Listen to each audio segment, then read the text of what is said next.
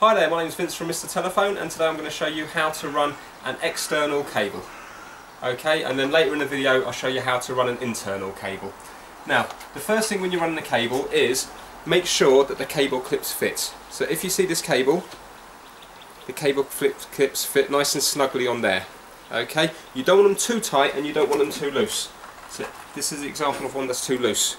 If you put that on there, you won't be able to get a nice neat job because the cable will be just sliding in and out of it, and when you go around the corner it's just going to be pulling it, it won't be neat. So make sure you get the right diameter cable clips. You can measure the diameter. This cable, most external telephone cable is about 5mm, okay, and these are 5mm clips. Now, I've already got one in here just to show you. When you're going around corners, always put them about an inch and a bit away from the corner. Yeah, and again on that side, so it would go about there. It's a nice neat job, and it's nice and secure by the corner. Now when you come to run it along you want a nice straight line. So what I always do is I run it along the mortar joint along here. If you run it along the brickwork here, what will happen is it will start to go crooked, and you won't get a neat job because it's kind of hard to get it perfect by eye. So the bricklayers have already done that for you. So just do it along the mortar joint, and you put it nice and tight. Put the cable clips about every foot. What I do is just one every hammer length, and then that will give you an idea of how where to put the cable clips. You don't want to put them too close because it will look horrible. You don't want to put them too far away because it might sag a bit in the middle. So you want it about every hammer length. Okay. So I'm just going to pop a couple in just to show you. Now what you always have to do is have the cable clip with the nail underneath the cable. Some people don't realise that and they put it the wrong way round. And when they do it like that, what can happen is the nail is here as well to support the cable. And then over time, if the because they do go brittle over time. If it's like that, the cable will drop away. If it's like that, the cable rests against the cable clip. So that's about one hammer's length away. And then you should always wear safety glasses. Okay, I'm only doing a short length here, so I won't be wearing safety glasses. But if you're doing this every day, wear safety glasses. In the past, when I was working on some Pebble Dash, a little chip did come out, went straight in my eye. I had to go to hospital to get it removed. It was quite painful. So always do wear the safety glasses, and obviously watch your fingers. Don't be bashing your fingers. So some walls are easier to do it on, some walls are harder. Okay, but just get it started like that. Move your finger away. Now this is hard mortar, so this is quite hard to do.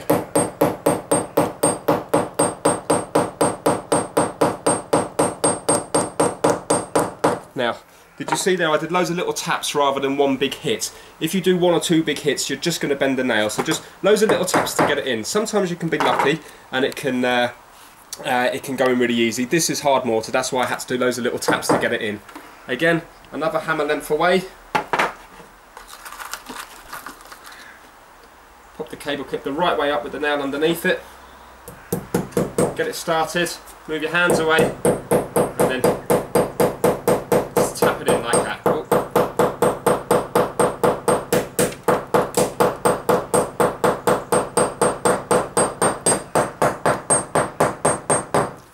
Okay, you can see a nice straight line here. That's a bit annoying there because the cable clip, the nail went into the brickwork, damaged the brickwork a bit. So just keep it up a little bit as you go along. Sometimes you can't help it, but you keep going along. So another one would go here, another one would go here, and then you go around the corner there. Now, if I was to pretend I was drilling out here, I'm not going to drill because I don't want to make a mess of my wall. But if you were drill from inside out, and then when you go through, you need to use a masonry bit, mostly for telephone cable. This is an 8mm will do the job. 8mm, and this one is, how long is this one? It's about 18 inch. Okay, and that will get through most walls. Obviously, some older houses or stone walls are thicker, but in the UK, most of the walls you get, this will get through. Now, when you're drilling, drill from inside out, and what you need to do is, when you're drilling through the wall, you need to, just get my drill. When you're drilling through the wall, you need to have it on hammer, okay, and you need to be pointing. Pretend now I'm on the inside of the house, you need to be pointing downwards, okay? So you go into the house and you drill outside. Obviously you've got to look out for, don't be drilling below or above a plug socket. Look out for your light switches, don't be drilling above or below that, or to the left or right. excuse me, because the cables from power can go up and down and left and right from the actual socket or light switch. So what you do is you drill down, you get it on hammer, and you drill down like that, just at a slight angle. And the reason you do that is when you push the cable through, the cable is then travelling up. So if there's any water on the cable, it won't come into your property. You will seal it with silicone, I'll show you that in a minute, but still do it at an ever slight angle there, and then the water won't travel up. So you drill down like that using hammer, okay, and then when you get near to the end of the, it's hard to judge, but when you get near to the, when you're thinking you're going to come out the other side, maybe take it off hammer, or just don't have as much pressure on it, because if you've got loads of pressure on, what you're going to have is you're going to have a huge breakout. So when you're drilling in, the brick will break out. Okay. Now, so what you do is when you're running your cable, let's pretend that our hole is here that we've just drilled out. You have to put a little drip loop in. So we run the cable along, and then you put a little drip loop in, like so, and then feed the cable through the wall. And you can put a little cable clip here, just to secure it. What happens in then, let's say if this is running up here, the water comes along, if it comes along here, it will come to here and the water will drip off. So there's even less chance of it entering into the property. So you've drilled your hole there, you've got your drip loop, you've passed the cable through, the drill is going upwards, so basically from the outside it's going upwards, from the inside you've drilled down, so it's going up from outside, so no water can get in there. And then what you do is you seal it with some silicone, some mastic. Now, depending on how big the hole is, you don't need too much of this, just fill the hole and make it nice and neat. Okay, so just fill the hole. Don't put this everywhere because it looks horrible, so just fill the hole.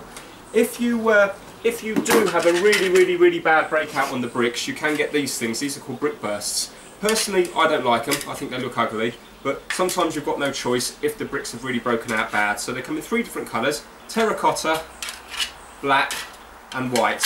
And what you do with these is you throw a load of mastic on, silicone, and you place it over the hole like that, and your cable goes up into it. But I don't like them, I think they look ugly. I think it's better just to have a little bit of mastic in the hole. It's best not to try not to break out the brick. If you're lucky, you might end up going through the mortar, then it doesn't break out, but you can't really judge. It's very hard to judge where the mortar is.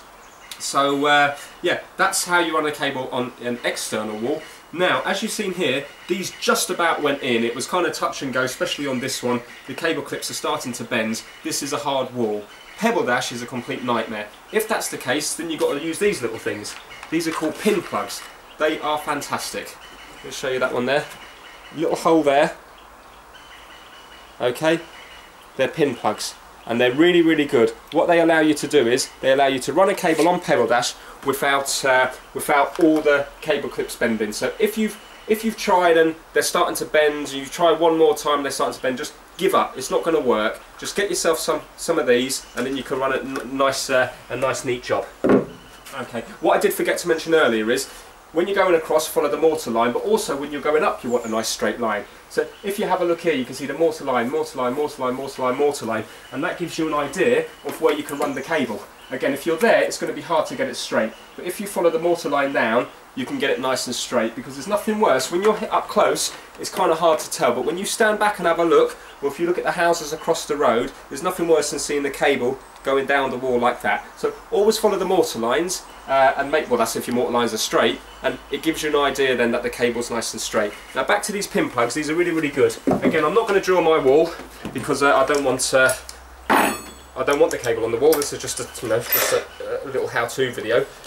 You need a 5mm masonry bit. On hammer again. This is a brick down here. Okay. You go in just the amount of the pin plug, which is about that much. Yeah? Okay. And you just pop that in there. Get yourself the hammer. Pop that in. Let me bring this closer so you can see this. Okay. Get my cable. Now these are a must for any people running telephone cable, network cable, aerial cable for your TV, satellite cable, whatever. But can you see there? It's in there now, and then you pop that in there, and that's it. See? Yeah. And again, you do that all the way along. They're a must-have, especially for Pebble Dash. Pebble Dash is a complete nightmare. So get yourself some pin plugs. Again, I do sell them in my shop. I'll give you the address at the end of the little how-to video. Just quickly, if you're doing internal cable, this is just some skirting board. Let's move that out of the way. Internal cable, right, so imagine that's going across there. Different ways to run internal cable. You want it to blend in as much as possible because cables are ugly. So, common place to do it is on top like that. Okay, another place to do it is along this line here. Okay, wherever looks neat. Some people opt for in there. Personally, I think the top looks the best. Yeah, so you run it like that, and you can either use staples. These staples are nice because they've got little white paint on the top to make them blend in nice, because a lot of staples are just silver, and the silver really does show against the white cable. Yeah, but these are nice because they've just got a little bit of dusting of white paint on top. So when you're stapling, be really careful. This is a proper cable tacker. It's rounded there, so your cable goes in there like that. So let's just pretend we're doing it on this one here. So you go in there like that, and again with this you do it one staple's length. Okay, so you do it a bit more than the cable clips, one staple length like that. And again, when you go around corners, pretend this was going up here now, you'd have one there, and again you would have one here like that. Okay, so go closer at the corners. If you were cable clipping it, same as external, you put the nail underneath, and it would go like so, and again one hammer's length, so the next one would go roughly about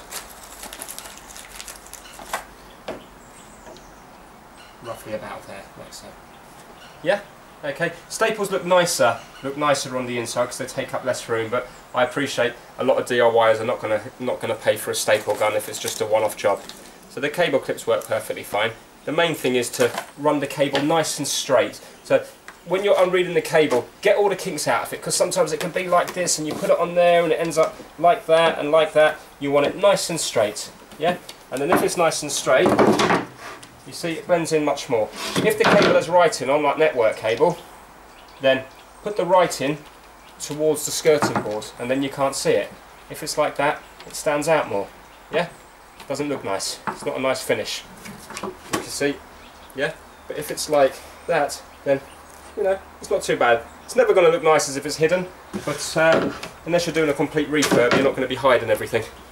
Right, so that's how to run a cable. Hopefully this made a bit of sense. If you want to buy any of these products, okay, you can buy them at www.mrtelephone.co.uk.